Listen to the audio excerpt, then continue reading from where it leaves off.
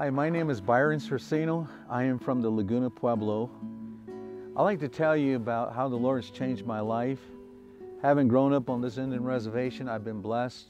But I want to talk to you just a little bit for what I dealt with as an individual. Growing up on the reservation, sometimes you feel separated from the shopping malls, and because of the distance and the joy that comes in sharing with those things.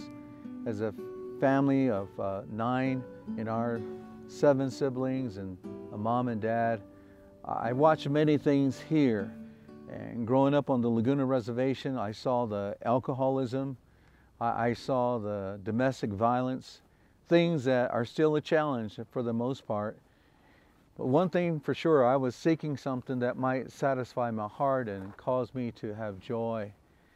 And having been raised here, I wanted to try different things. I grew up in a family where they tried to encourage one another, do your best. In high school, for example, I actually ventured out on becoming a drummer for a rock and roll band. And so I got a chance to look at the nightlife from the point of view of being a drummer. But really, when I began to look at that lifestyle, it seemed like they were having fun, but the next day people would be sick with their hangovers, and there would be a lot of fighting at parties afterwards. They would be smiling, but I believe they felt like me. There was something missing in my life. And after I graduated from high school, I went to a school not too far from us called the University of Albuquerque, while it still existed at that time. But I hung around with the crowd that loved to party, and my second semester, I withdrew from that school. And I found myself back here on the reservation. I was working at the Anaconda Mining Company, which is near the village of Pewati. And I found myself thinking, what am I going to do with the rest of my life? I joined the military, and I thank God for the privilege to serve our nation in the armed forces. When I was transferred overseas, I got transferred to a place called Okinawa, Japan.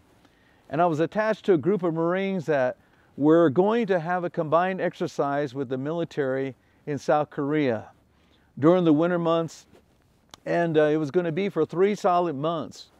And so we went up there, and during the night hours of that training, when the men weren't firing their guns and so forth, the men were in the tents.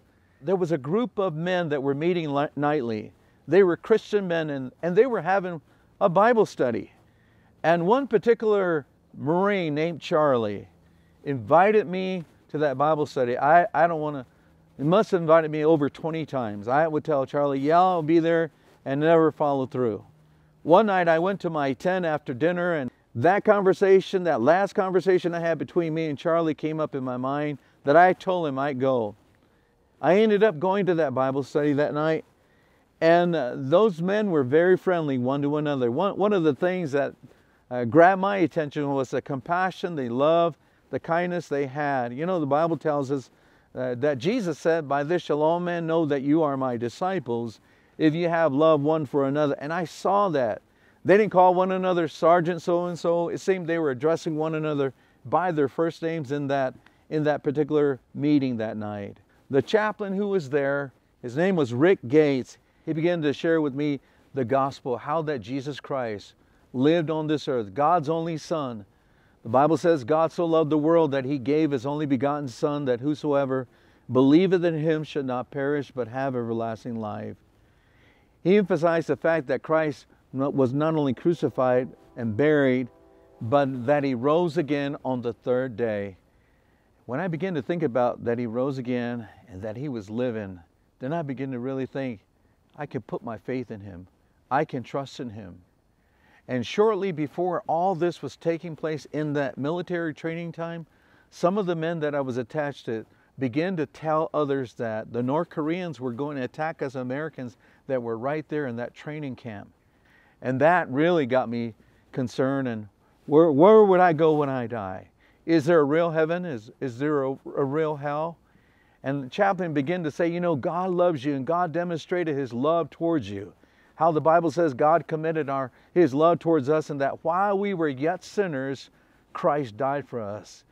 Truth is, I had no problem admitting that I was a sinner. And I began to understand that I had done something wrong and that I needed a Savior. I was not trying to justify anything. I was worthy of what the Bible calls the payment of sin. Romans 6:23 brings it out that the wages of sin is death. And here now this man is sharing how Jesus Christ had tasted death and how He died in my place and how He demonstrated His love if I would just simply put my faith and trust in Him. And that's what happened, folks. That's what I did. I put my faith and trust in Jesus. The Lord had forgiven me of my sins, and He'll forgive anyone. The Bible says in Romans 10:13, "For whosoever shall call upon the name of the Lord shall be saved." I used to think that if someone is going to go to heaven, it's going to be based on how good a person they are. I thought that, if I died in that particular training exercise, that I would go to heaven because I was serving in the military. And I was also thinking, I was not like a criminal who was on death row waiting to be executed. The Bible says there's none righteous, no, not one. And the Bible says, "For by grace are you saved through faith, and that not of yourselves. It is the gift of God, not of works, lest any man should boast." What that man shared with me that night was the greatest news, how Christ came, died in my place, took the wrath, took the punishment for sin that I deserved, but He willingly gave His life so that I could be forgiven, so that I could become a child of God. That, my friend, changed my life. I never thought I would come to a point that I experienced at that time, and where you could actually have joy, you could have an inner peace. Maybe you were like me, searching for something. I've said it many times since then. I found what I was looking for. I found a God who loved my soul, cared enough about me to give His Son that I might experience the forgiveness. There's only one sacrifice that matters in eternity, and that is the sacrifice of God's only Son, whom we know as our Lord and Savior, Jesus Christ. His sacrifice paid for my sin. And I can't tell you how many sins I committed, but I can tell you this, I wasn't perfect. I tried to do good, but as the Scripture says, I always came short of God's perfect standard. But I know now that Jesus Christ, according to what He has stated, He is the way, the truth, and the life. And no man comes unto the Father but by me, Jesus said. Now right here in Laguna, we have many people that are filled with decisions just like anywhere else. And the greatest decision you'll ever face is, what are you going to do with Jesus? What are you going to do with God's only Son? His offer of salvation extends not only to you, but to everybody in the entire world. I thank the Lord for the salvation. I thank the Lord that He has caused now joy and peace and love. I don't have the concern and the worry. So many of us Indians, we're superstitious. We're scared about many things. And we're scared about people in general. But the one thing you don't have to be afraid about as a Christian is death. For you have heaven to gain. There's a real heaven where there's no more heartache or sorrow or suffering. But there's a real hell to shun. And maybe you're like me, looking for that joy, looking for, what am I missing in life? Why am I here anyway? Why was I created? Well, I know this, you were created that you might know the Creator God through His Son, the Lord Jesus Christ. It's been a blessing to discover the true meaning in life and to know the God of heaven and to know Him as my personal Savior and to read His precious book, what we call the Bible, and to know the joy and the fellowship of the Lord Jesus Christ. I look back, I was looking for an adventure. As a Navy corpsman, I was looking for the opportunity. I thank God for the pay. I actually got a chance to work with some of the greatest Christians, with those Marines in those days, even some Navy men. But what I found was I was missing something that I really believe every person on earth needs to know, and that is God has a Son, and His name is Jesus, and He wants a relationship with you. And it's going to be up to you whether you not believe. You might be like me that heard bits and pieces, and was wondering, why on earth am I here? Wanted to be a rock and roller. Tried college, and we're not against education, but you know what? Even a paycheck did not feel that longing in my heart. And this is where God directed me. Maybe that's you today.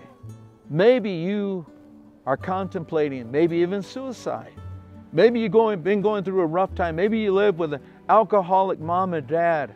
Maybe you've been in jail and you've seen the heartache of all the jail life. Maybe you've been in and out of the bars, and maybe you've had one relationship after another. I'm here to tell you, there's a friend that'll stick closer to you than anybody else I know. There's a real purpose for living, and it's found with a relationship with God through His Son, Jesus Christ.